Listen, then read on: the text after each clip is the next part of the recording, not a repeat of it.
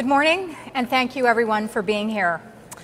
This is a very sad day for democracy in Canada, and not just for one reason, but for so many reasons. In addition to Bill C-76 being pushed through the House, we are also seeing, of course, the by-election situation, a situation where only 1 out of 4 by-elections has been called, leaving more than 300,000 Canadians without a voice. In addition to that, this morning we saw the appointment of the debate commissioner, in addition to the process for the debates, once again being forced into the democratic process here in Canada. A process which was not democratic, a process in which all parties did not have the opportunity to choose the debate commissioner and to be a part of the process, not even a short list. But of course, we're also here today to talk about Bill C-76, a bill which fails so desperately Canadians and their political process through so many regards. It does not ensure that third parties will be safe in terms of foreign interference and foreign influence. It does not protect the legitimacy of our electoral system. So as we see, by unilaterally imposing new rules around televised leaders' debates, Justin Trudeau is once again attempting to rig the 2019 election, sadly, in his favour. There is absolutely no reason or precedent for the executive branch of government to impose elections regulations without debate in the House of Commons. It is an affront to democracy. The Trudeau Liberals are currently ramming through Bill C-76, a new elections law that allows Liberal-friendly foreign special interests. And I will add, we tried desperately as the official opposition through for close to 200 amendments to adjust these rules so that they would in fact protect our electoral process. Now they are creating a new and unaccountable office to oversee elections and interpret vague and poorly worded regulation, as I'm sure you know from reading the information this morning. Canada's Conservatives firmly opposed the creation of this commission when it was brought before the Procedure and House Affairs Committee. Elections must be decided by Canadians in a transparent electoral system that is fair for all parties. This is not what is happening under the Trudeau Liberals. Andrew Scheer's Conservatives, along with my colleagues, will continue to fight Justin Trudeau's desperate attempts to rig the next election to the Liberals' advantage. Thank you very much. Merci Stéphanie. C'est un jour triste pour la démocratie. Oh non, c'est correct. Okay. Merci. C'est un jour triste pour la démocratie présentement lorsqu'on regarde ce qui est en train de se passer au Parlement canadien. En imposant unilatéralement de nouvelles règles au débat télévisé des dirigeants, des chefs des différents partis, Justin Trudeau tente une nouvelle fois d'influencer les élections qui s'en viennent en 2019 en sa faveur. Il n'a absolument aucune raison ni précédent pour le pouvoir exécutif d'imposer des règles électorales sans débat à la Chambre des communes. C'est un affront à notre démocratie. Ce projet de loi C-76, une nouvelle loi électorale qui permet maintenant et toujours aux intérêts particuliers étrangers de s'immiscer dans nos élections et limiter les activités des partis d'opposition, est en train de se débattre pendant un très court laps de temps présentement à la Chambre des communes à cause du bâillon qu'a imposé le gouvernement libéral. Maintenant, ce gouvernement crée une nouvelle structure en plus, avec une nouvelle commissaire, en mettant 5,5 millions d'argent des contribuables pour superviser les débats lors des différentes élections. Le gouvernement ne devrait jamais interférer dans les campagnes électorales sans passer par le Parlement. Pour nous, c'est une priorité. Les conservateurs canadiens se sont fermement opposés à la création de cette commission lorsqu'elle a été renvoyée devant le comité de la procédure et des affaires de la Chambre. Les Canadiens doivent décider des élections dans un système électoral transparent et équitable pour tous les partis politiques. Ce n'est pas ce qui se passe présentement sous la gouvernance de Justin Trudeau. Les conservateurs d'Andrew Scheer continueront de lutter contre les tentatives désespérées de Justin Trudeau d'influencer les prochaines élections qui s'en viennent très rapidement à son avantage. Avec C-76, comme on le constate aujourd'hui, avec cette non-volonté du gouvernement de mettre fin à l'ingérence des fonds étrangers dans les élections que nous avons, puis on voit ce qui s'est passé à différents endroits à travers le monde.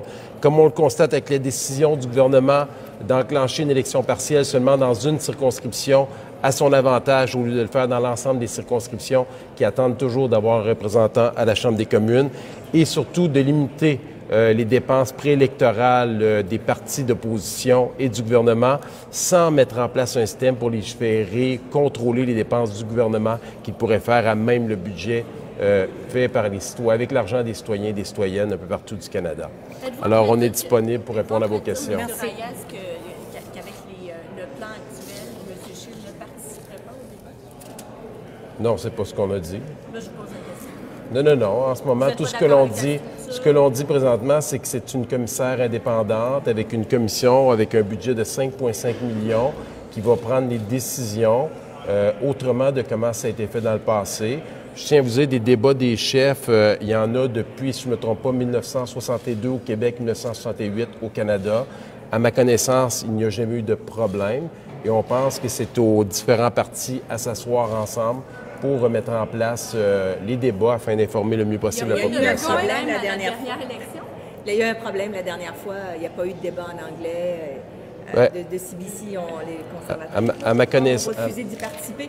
Vous ne pensez pas qu'il y a un problème? À moins que mes données sont mauvaises, mais à la dernière élection fédérale, il y a eu 5 débats des chefs un peu partout. Les gens ensemble peuvent parler, les chefs peuvent parler avec les partis. C'est aux gens à se mettre ensemble avec les différents consortiums. Je pense que les citoyens, avec 5 débats à la dernière élection, étaient bien desservis et avec toute l'information qui est mise à leur disposition, avaient tout ce qu'il fallait pour prendre leur décision. Qu'est-ce qu'il y a dans cette commission-là qui ferait que le gouvernement fait jouer ça en sa faveur? Ou est-ce que ça, c'est passé dans votre autre liste, là, sur C76, ou est-ce que aussi la commission sur les débats des chefs, vous pensez que c'est fait pour... Pour nous, on ne devrait pas permettre à quelqu'un qui est nommé par le premier ministre de s'ingérer dans les discussions qu'il doit y avoir entre les différents partis politiques pendant une période électorale, sans que le gouvernement, la Chambre des communes, l'ensemble des parlementaires puissent s'exprimer par rapport à ça. On vient de créer un précédent. On n'a jamais eu ça. Ce n'est pas à Justin Trudeau de dicter les règles, mais aux partis ensemble à trouver un compromis avec les médias, naturellement, dans le cas des débats, pour faire avancer notre démocratie, que les citoyens et citoyennes soient le mieux informés possible afin de prendre la meilleure décision. Ms. Cusi, you're going pretty far to suggest that Justin Trudeau is planning to rig the next election. That's a pretty serious allegation. So how is naming a former Governor General to head up an independent debate commission evidence that Justin Trudeau has a plan to rig the next election? Well, first of all, I would say that I think that we have seen this in every regard, and in fact, the decision to only hold one by-election, in addition to essentially completely control the leadership debate process, just supports this fact. And we saw this extensively with Bill C-76 in terms of, I would say, not only determining the spending limits during the pre-writ period, but in addition to not really making watertight the foreign interference and foreign influence pieces. If there was a sincere effort to protect the democracy, I think we would have seen, they would have accepted our amendments, and we would have seen a better bill come out of this as a result of it. Ms. Cusi, the Calgary Olympic bid, it seems to be falling apart. You're a Calgarian. Whose fault is it, please? I look forward to Calgarians expressing their voice on November 13th, and certainly all of my friends, my family, and certainly the constituents of Calgary-Minnetonka. I encourage them to get out and have their voices heard on November 13th, and I will support whatever Calgarians decide. On the Debates Commission specifically, is that part rigging the election? You're talking about 3 things at once. I just want to know about the commission.